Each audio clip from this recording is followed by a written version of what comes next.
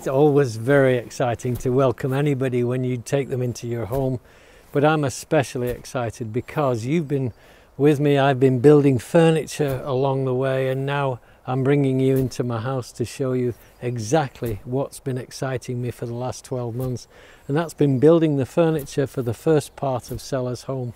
So come on in, let's take a look at what we've been making, because I think it'll excite you.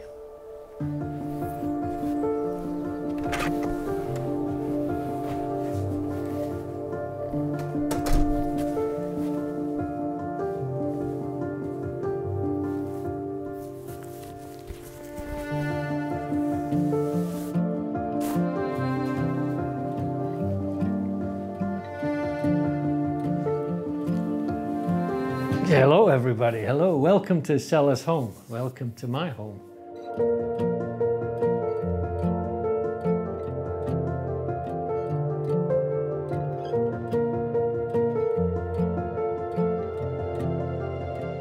This is Seller's Home. This is the house we bought to build the furniture for. And what we did is we went out on a limb because we did ask people where they lived, what they lived in, what kind of homes they had. So we didn't buy a huge house. We bought what we call a 3-bedroom detached house.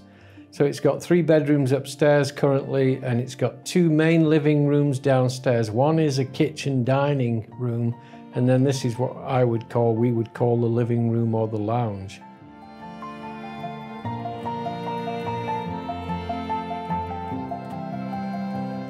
And I think this has been quite an adventure, because when we bought the house, there were many things wrong with it. We had damp issues, and this floor was covered with carpet, and we discovered this beautiful wood block floor underneath it, which was great. So we had it refinished. We've had builders in for the past 2 years. They've been doing different things for us, and we've had new window frames. I didn't want plastic window frames. I wanted wooden window frames. So we've had a company that made beautiful window frames, double glazed. Well, by the time the builders had finished in here, it was completely empty, nice wooden floor, white walls, and so on. And the nice thing now is that, you know, if you go back just a couple of years, 18 months or so, you start getting the picture. It was empty. It didn't have life in it. And what we had was a blank canvas. The walls were just painted white, which I wanted. Now I could change the colors of the walls eventually if I want to go for a color scheme. But what I wanted was something that the furniture pieces that I design and make will pop off, that they will stand out, they'll be distinctive. And I wanted something in this room that would tie all the pieces together. So the designs basically are made from cherry wood, which is a wonderful furniture wood that goes to this beautiful rich honey color. So my coffee table is already changed. A couple of more recent pieces have not changed the full color. And one of the things that I love about it is that just the cohesion of this room. I feel relaxed in it. I feel comfortable in it. It's not fussy. It just feels like a family home living room. This is where my children can come and my grandchildren can come. My granddaughter lives very locally. She comes here. She has her toys here and things like that. So it's a living room now, and that's what I've wanted all the way through. And that's what we want to do with every room in the house. So the acquisition of the house gave us the canvas to paint on, and now we can move through each room from ground up, and we'll have pieces in each room that will be complementary to Seller's Home, and it'll be a space that I can design for. And of course, the ultimate goal is to get you to design your pieces for your home. And if this is the vehicle through which we do it, great, because you can customize the bookcase, make it twice as wide, half as tall again. You can make bigger coffee tables or smaller ones. You can make end tables that really match your coffee table, or you can go for a separate design, which I did. So these are all the things that make a home, and it makes it your home. And really, the ultimate goal for me is to get you to realize that with just a few hand tools, a small space to work in, a decent workbench, and you can do exactly like I did, because the only machine that I've ever used in making these pieces has been a machine that I would downsize the materials from bigger sections to smaller ones. And that's been the bandsaw. So I've used a bandsaw, yes, but I would say probably 98% of the work in this room, the coffee table, the rocking chair, the end tables, the wall cabinet, the TV cabinet and the bookshelf, so on, they were all made with just a handful of tools, probably no more than 15 hand tools.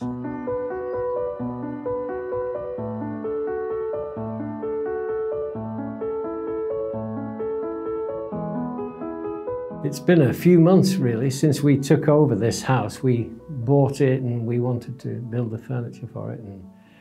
And I think it's very exciting to be here at this point where I can talk to you about the development and the things that I've been running through my mind and keeping my attention on, because it's such a big thing for me to go into a home like mine now and start thinking about building every stick and stem of furniture that's made from wood and designing each piece for a specific room. And I want you on the journey with me, because you're as much an important part to me in this as is the furniture that's going to go in here, because I want by the end of this you to be able to make just about any piece of furniture you ever want to make. And not only that, but the design is going to be important.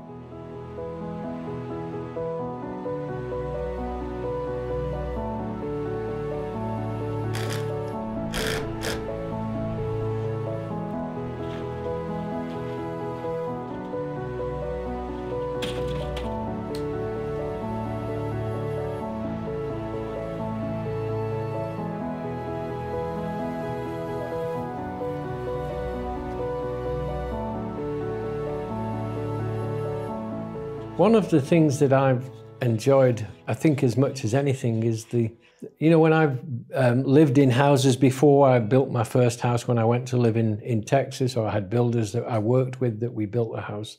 Back then, I didn't really have the ability to do a whole house full of furniture. I just had to work. I was making a living for my family and so on. But now I realized partway through, when I was teaching people how to do woodworking, coming to classes, doing things online and so on.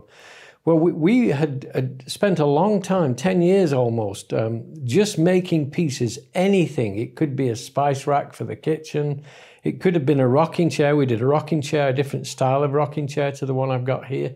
And so on. We were making this eclectic gathering of different pieces without the kind of cohesion that a home brings. And that's what I wanted. I wanted something that would bring all the pieces together. And of course, the missing ingredient really was that we didn't have a whole building to build furniture for, which most people do have. And so when we bought this house, we had the cohesion of the house. We wanted the pieces to fit. We were designing the sizes of the pieces, the styles of the pieces and everything to come together in a single room or in other rooms. And of course, you can move pieces wherever you want to in your own home, which people often do. And so that's what I worked towards that. I wanted to get that down. And I think we're achieving that room by room by room. So the next room we're working on the dining room next. We've got the dining table, chairs to make, cabinets to fit along the walls, whatever we decide to do there. And that was the difference between what we were doing for the previous 10 years. We've now made it come together in a home. And the most important thing, no matter whether it's a flat, an apartment, a big house, a small house, this will work for everybody. And I think that was the most important thing, was, again, I go back to this thing called inclusivity, where it isn't exclusive as in the terms of somebody dresses exclusively or drives an exclusive car. I wanted the inclusivity that woodworking brings. And if you're interested in woodworking, this will tie all the pieces together. So the next level, we've done all the downstairs. That's been converted. We've got the walls replastered. We've got rid of all the cracks, everything that was flawed. We've redone the plumbing, the electricity. And now we move on to the upstairs. The upstairs is where we're going to take out one bathroom and make that a walkway stairway that's going to go to the third floor, which will be a loft conversion, which we haven't done yet. And then the other bedroom, the third bedroom, which is a smaller room, will become where the new stairway will go, or the new bathroom will go. So we're swapping one for another just for the practicality of the stairs going in the same direction as the downstairs stairs go. And I think this is going to, again, make it, it'll tie all the pieces together. And then we'll be making furniture for those two bedrooms that we've got. And I think that they're fairly good-sized bedrooms. But do I want bunk beds? Do I need bunk beds? Do I need twin beds that will make into a king-size bed? All of those things are my next level. Once I get through the dining room, which I have several pieces to make for, then I'll be going to each individual bedroom. And I want to cater to children. I want to cater to little ones. I want to cater to a guest bedroom if I can. I want to cater to, a master bedroom, those kinds of things. So that's going to be very exciting for that next level, which is the second floor. And then, of course, we'll see where we go from there. But that's the plan. The long-term plan is to make this house full of furniture fit families.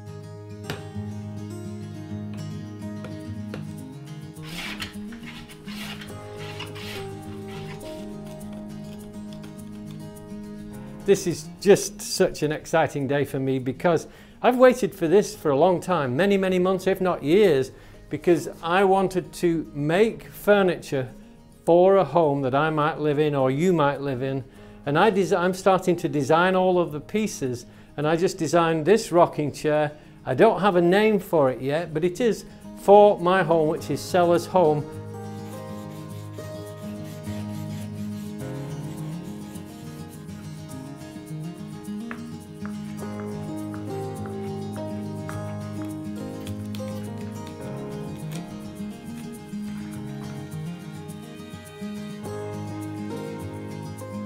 I've just finished this beautiful coffee table. I think it's a very nice coffee table, and I want to introduce you to it because it took a little a variation in my mindset to pull this together because, I wanted this to fit into the living room of the house that I've just set the living room together, pulled it all together, trying to get the components to fit. And this is what you may have to do in your home when you come to making yours.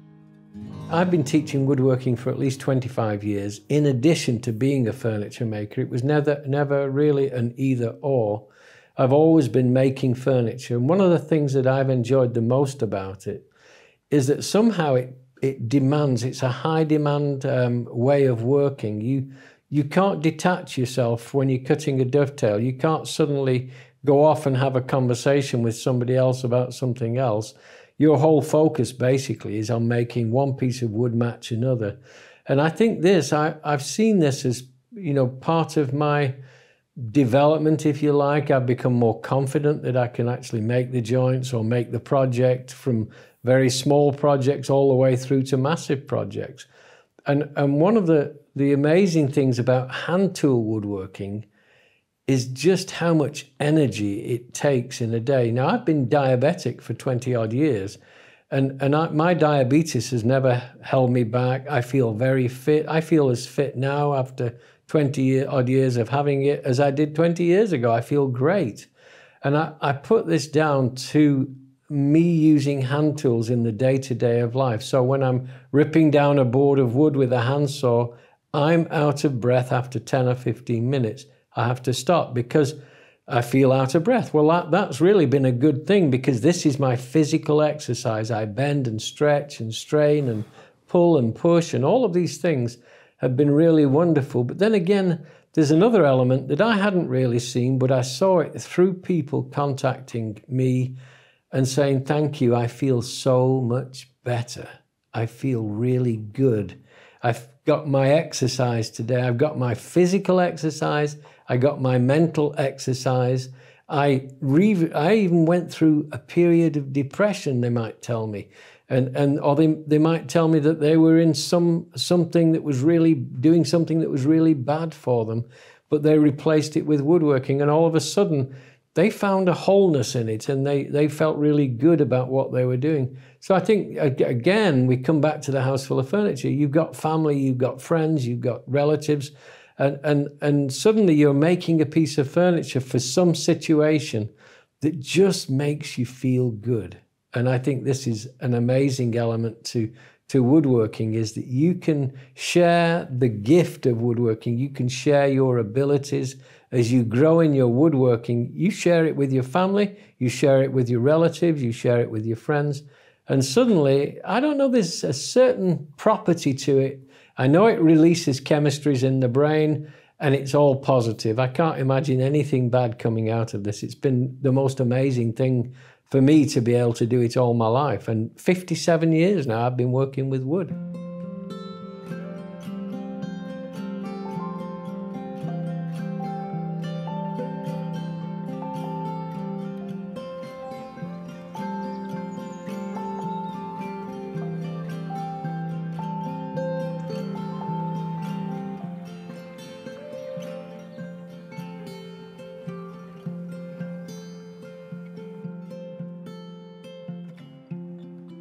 When we put together Sellers Home, it took us to a new level. It became much more high demand for me, because I felt like we had come to a point, we'd been teaching online for so long, we'd got people involved. But why would people get involved with Sellers Home? And I think what it was, the house itself became the vehicle through which I think people would find a real interest, because they too have a home.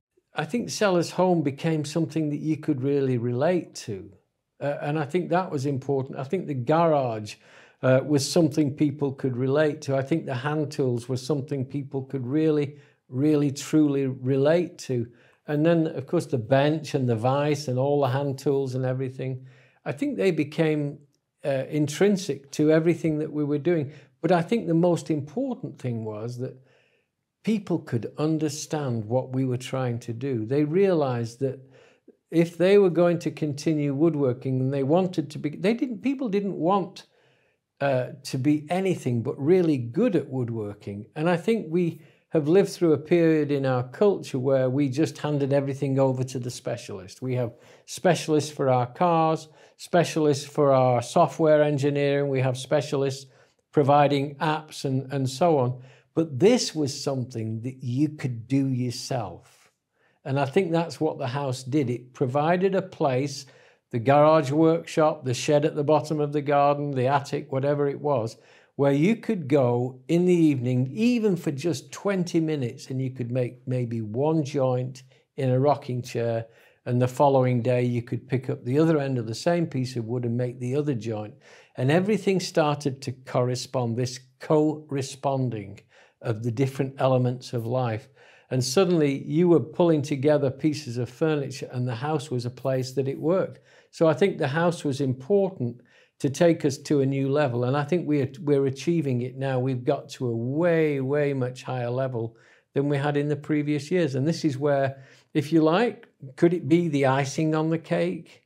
Could it be something that's so solid that you go, wow, you know, I'm a software engineer by day. This is what I do for my bread and butter.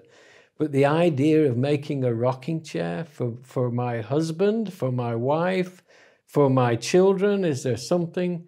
Ooh, well, gets very exciting when you're thinking in those realms. And that's really why we're doing, and this is what I would love, the thought that I'm pulling other people on board thinking along the same lines, you know, because you can add other crafts into this. We're focused on woodworking. There's leather work. There are other elements that you could do if you wanted to, especially if you're young. I mean, I'm at the other end of my life now. I'm 72 years old, and I've enjoyed woodworking all my life. How much more wonderful that would be if you're 25, 27, 35, 40, 50, that you could put another 20 years into designing pieces, and you could build all the pieces surrounding a home, a family home.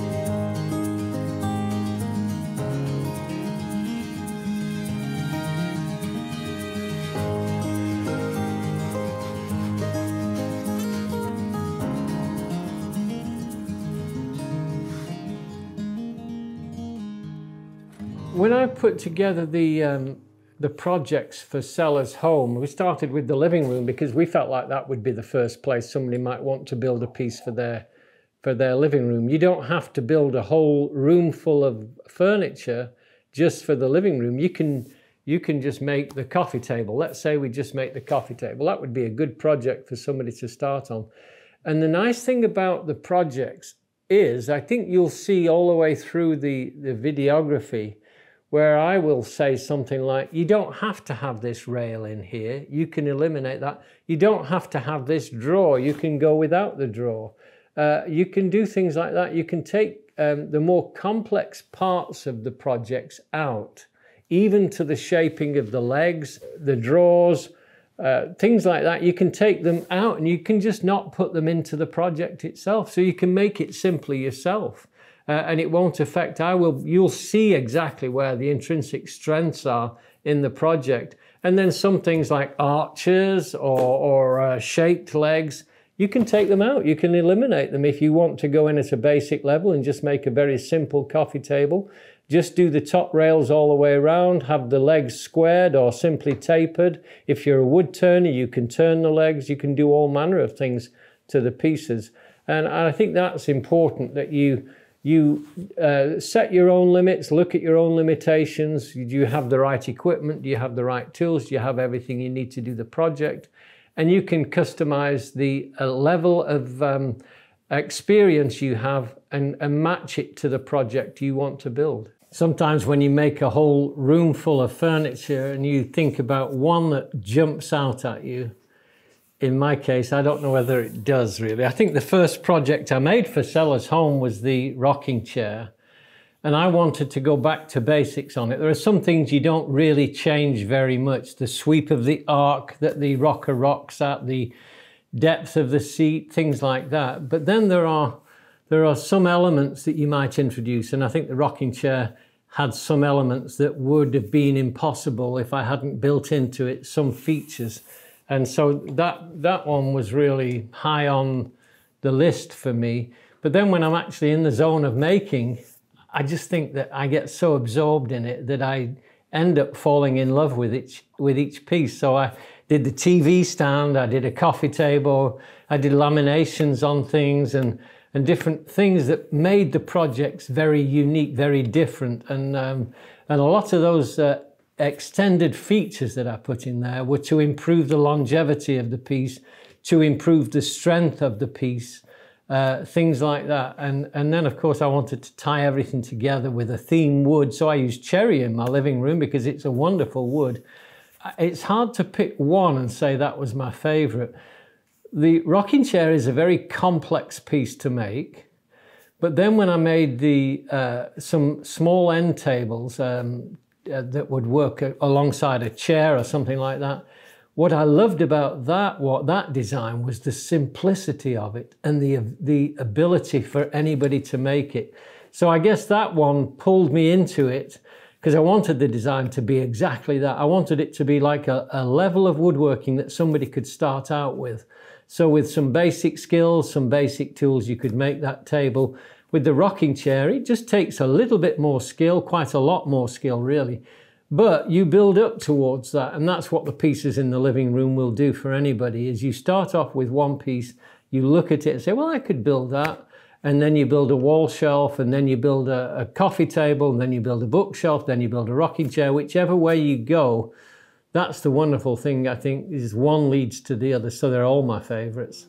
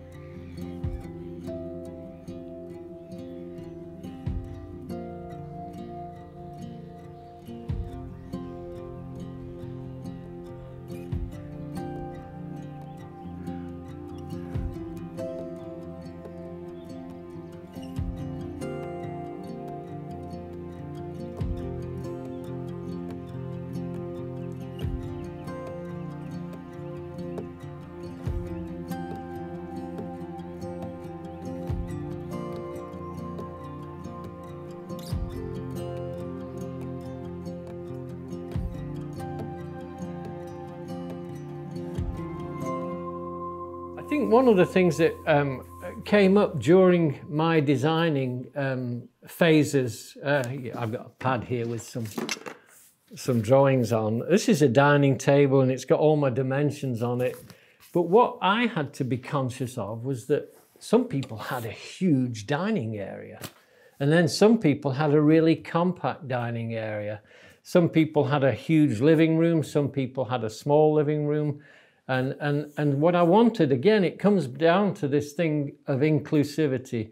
I didn't want to make a dining table that was 10 feet long that would sit 10 people, when in reality, most people have 2 children, maybe, or there's a couple in a family or something like that, and they didn't have the room, they didn't have the space. So I've made every design that I've done, I've made them so that they're scalable. So you could go twice as wide on the bookshelf, you could go maybe half as tall again, you could have a coffee table that was a half size bigger, and all of that. And that's what I wanted, was people to see that the most intrinsic value in what we're designing is, how do you make a leg joint to a rail, joint to a tabletop? How do you allow for the expansion and contraction of the material you're working with? What kind of joint works best in this particular project? And that's basically coming down to one of 3 joints. So we teach everything surrounding the joinery is the intrinsic value in what we're designing. The lengths of the rails can be varied. You can shorten them, you can lengthen them, you can make them taller or shorter. You can customize these designs to suit your needs in your family, in your situation, in your office. And that's been very important for people to understand. The joinery is important because that's what unites all the components together. So we do focus very heavily on how do you get these joints to have integrity. And then beyond that, you can vary these designs according to your needs. Oftentimes, people have been confused through the years that they have to have equipment that goes beyond them. They've got a small garage space and somebody has told them that they have to have a table saw, they have to have a power planer, they have to have a wide range of machines that will handle the reduction of wood. But in my world, I live and work with about, well, you can see behind me, I've got lots of tools on the shelves. I've got several accumulated chisels. I probably have 30 or 40 chisels here in front of me that I can pick from. But in truth, I only use about 5 chisels. In the reality of my everyday work, I use 1 chisel hammer. I use 2 or 3 small saws. I've got hand saws that hang up there. And basically, a few years ago, when I first started teaching woodworking, I started to ask myself, what do people really need to start woodworking? And I worked out that with 3 joints and 10 hand tools, you can make just about everything from wood. That doesn't mean you can only have 3 joints. That means you can have 3 joints, put 20 variations on the joints. Doesn't mean you limit yourself to half a dozen chisels. You can buy chisels as you see them and feel a need for them. You can have additional chisels or a chisel hammer or a different saw type, that kind of thing. Planes, you'll accumulate planes when you see them at a bargain price.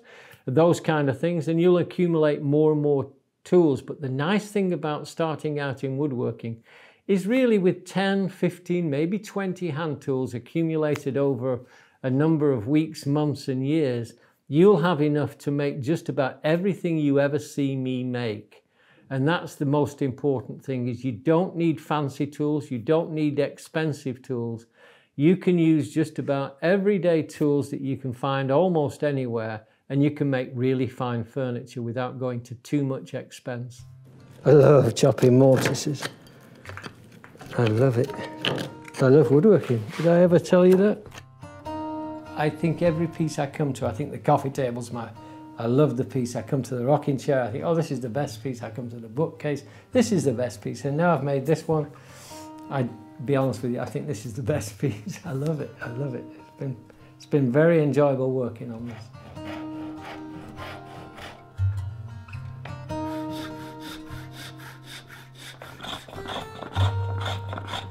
And it's very, very simple. The whole project is simple. It's just a handful of hand tools planes, chisels, spoke shave, and you've got it. It's really a neat project.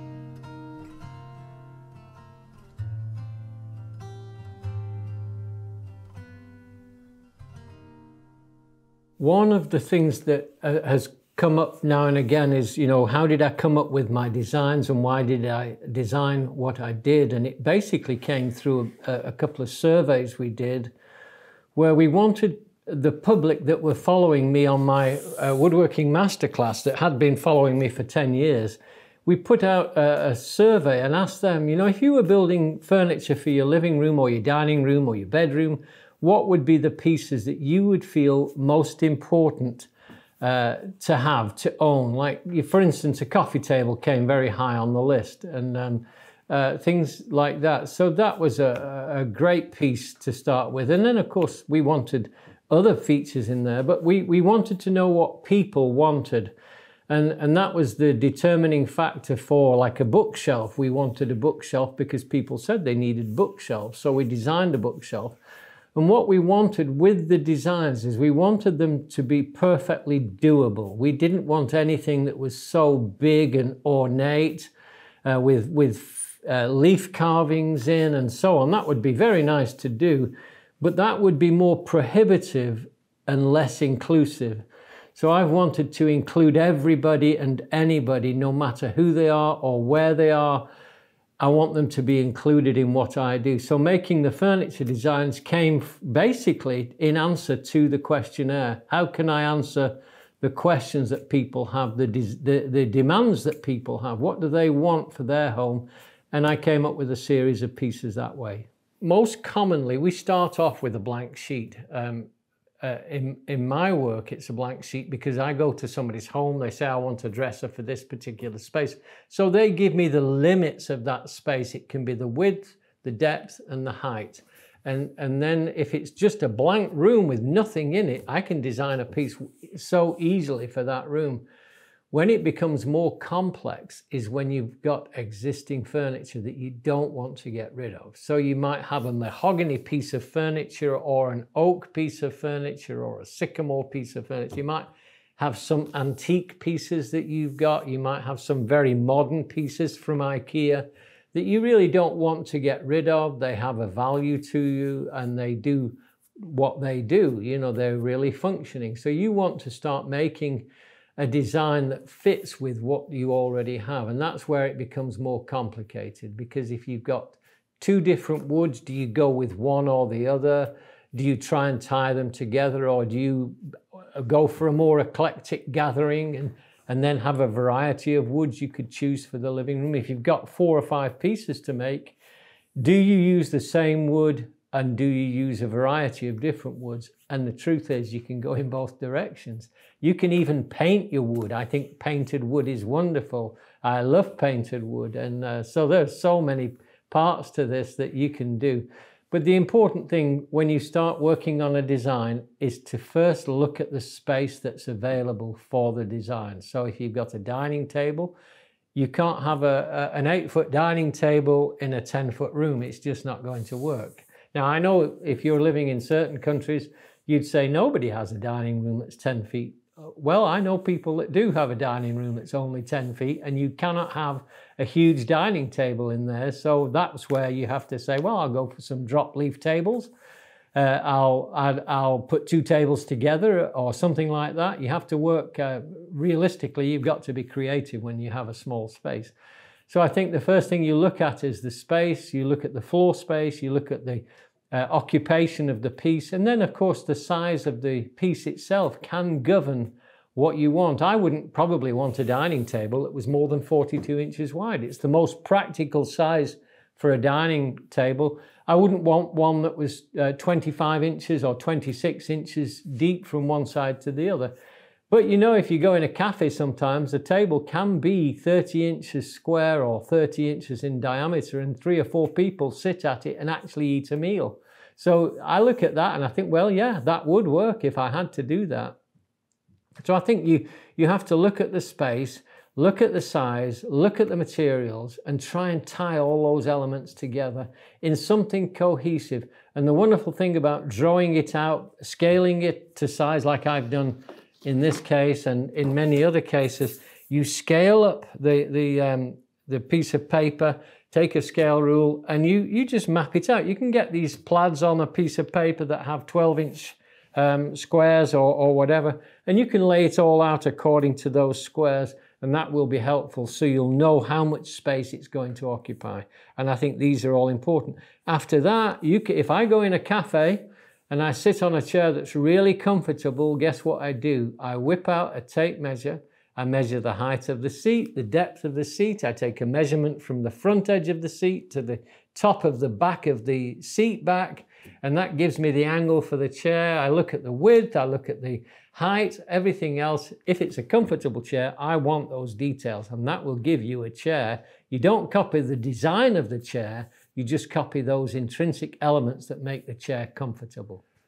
When I look at different elements to different rooms, I'm looking forward to a few different things, really. I did look forward to starting the Sellers Home series of projects in the living room. It was wonderful to think that we were going to make 9 or 10 pieces for a living room that people would copy and learn from and build themselves and start putting together the furniture for their home. So when I'm looking forward, I look forward to that first. I look forward to the first piece, and then all of the other pieces start going through my brain, and I think, oh, a nice bookcase would be good there, a coffee table here, I can put a wall shelf over there, some end tables would be really handy to have, a sofa table might be good. All of those things are buzzing through my brain, and when I start looking at it, I have to look at it in relation to other pieces that might be in the room. For instance, I might want a leather couch or a cloth couch, or I might want an armchair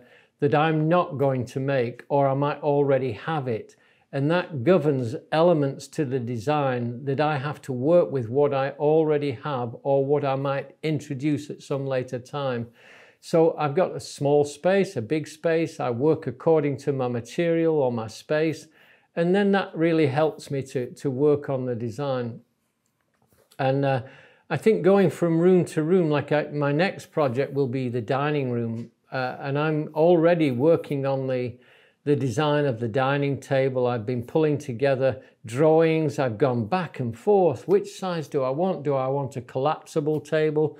Do I want one that I can add leaves to, and so on? Well, in my particular case, I've got a dining table that will fit quite a good sized dining table. It's nearly 3.5 feet wide, maybe 6 feet long, something like this. Well, that's a great size for a dining table for 8 people. I can make it work. And I think this is important, that I'm looking forward to the dining table, but then I start thinking about the chairs, then I start thinking about sideboards, and then I start thinking about, oh, I don't know, wall cabinets. You know, do I want a wine cabinet in there? Do I want something that I can stand wine bottles on during a meal, things like that, where I can air the wine? I don't know. There's just so many elements to it that we can we can add in and look at. It should be the most exciting phase in anybody's life, is making furniture for each particular room. It's a wonderful experience. I haven't had this opportunity in a long time